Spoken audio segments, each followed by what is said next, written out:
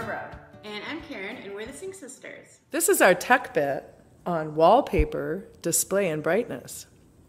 So I'm going to show you how to change your wallpaper, which is, for most people, one of the most fun things about the iPad or the iPhone is changing your background, or wallpaper is what they call it. And let me show you something first. There's two different things that you can customize. If I turn this off and then I just press the home button, this is called your lock screen. You can have a picture here, and this is your home screen. You can have a different picture here, or you can have them the same. And so how do we change that? How do we get to the fun? You go into settings, and then on here are your apps that you can customize, and this is the one you have highlighted. On the phone, it will be two separate screens because it's smaller. Right. So if we go down and we find wallpaper, I tap on that. This is showing you right now what you've got set up for your lock screen and your home screen. Right. Now if I tap on choose a new wallpaper, we have several different options. The first one is called dynamic. Ooh. And if I tap on that, these actually move around. Oh. Yeah. They came out with iOS 7 and everybody thought they were really fun. They do suck your battery. They do. They do. And a lot of people got vertigo.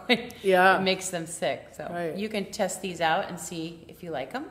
And the next one is stills. They're just stock photos that Apple has that you can choose from. Right. And some of them are not just photos, but colored backgrounds, like we have this pink one right, now. Because yeah. sometimes a photo on the home screen is kind of distracting. It is. Yeah. Has to be the right kind of photo. So I'm going to navigate back out. And then the third option for picking one is you can go into your photos. And you see it says photos, and then it says all photos, favorites, and then any folders and things like that you have selected. Right. So why don't I go ahead and go into favorites, maybe? Favorites. That would make sense, right? And let's find a cute one of Billy. Oh. Is that Billy or Jazzy? Yeah, that's Billy. That's Jazzy back there. My sister's horse. And so you can see then once I've chosen a photo or a colored background, down here it says set lock screen, which is that first screen I showed you, or set home screen, or set both. I'm going to do just the lock screen. All right. And if I go back out, you'll see my home screen is the same, but if I look at my lock screen, there it is. Nice. So that's pretty, wallpaper is pretty simple, pretty fun though. I like to put pictures of my boys up or my pets. Yeah, it's fun. It's fun. Now you go back here to choose again, and you're back out. You're back out. And if you pick another, if you want to go into stills and you want to pick, let's say we want to put that as our desktop, our home screen. We'll set home screen just to show you how that changes. And you can see how it doesn't really work very well. I mean, some people like that, but for me it bugs me because the apps are sitting on the photo. Do you? Yeah, and I like that one. I think that one's cool. That one is pretty, yeah. It doesn't work so well for us teaching people. Right. So let's show one more time how to go back and change it. We'll change it to a plain background again. So I'm going to go, and I'm going to choose, we of course like the pink because that's kind of our deal, right? Yeah. Set home screen. And there we go. And there we go. All right. Now we're going to take a look at display and brightness. And we're going to navigate. Notice that when we came back into settings, we were right where we left it. And we're in kind of a sub-menu of the wallpaper. We're in this section here because we have a back arrow. We kind of find it's a good idea to go back to general or do something, get back out to somewhere so when you come back in, you're not wondering where you are. We're going to take a look at display and brightness.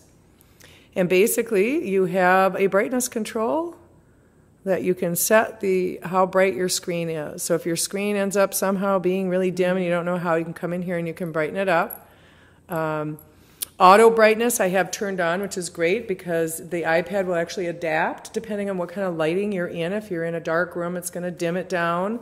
And if you're in a bright, it'll make it brighter. So that's nice. It is nice. The next two things we have are text size and bold text.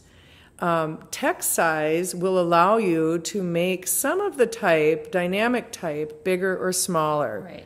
Now the key about this is you have to turn it on first.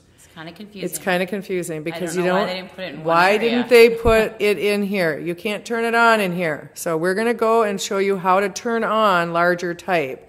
So you're going to go to the General tab, and then to Accessibility. Very confusing. Yep. And then right here, Larger Text. And you want it to be green. So if yours isn't green, tap on it, and that'll turn it on. Notice here, you can also drag the slider here. And notice, not all the type on the page is changing. Like this type isn't changing, but this is.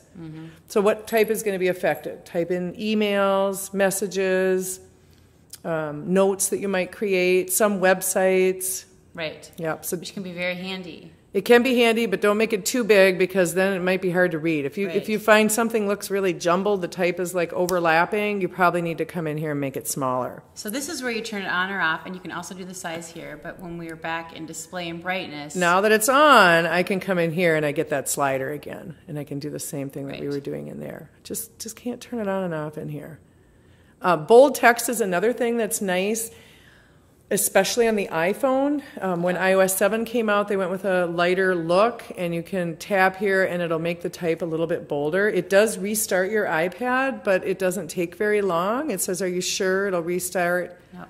It goes out, it restarts, it comes back on.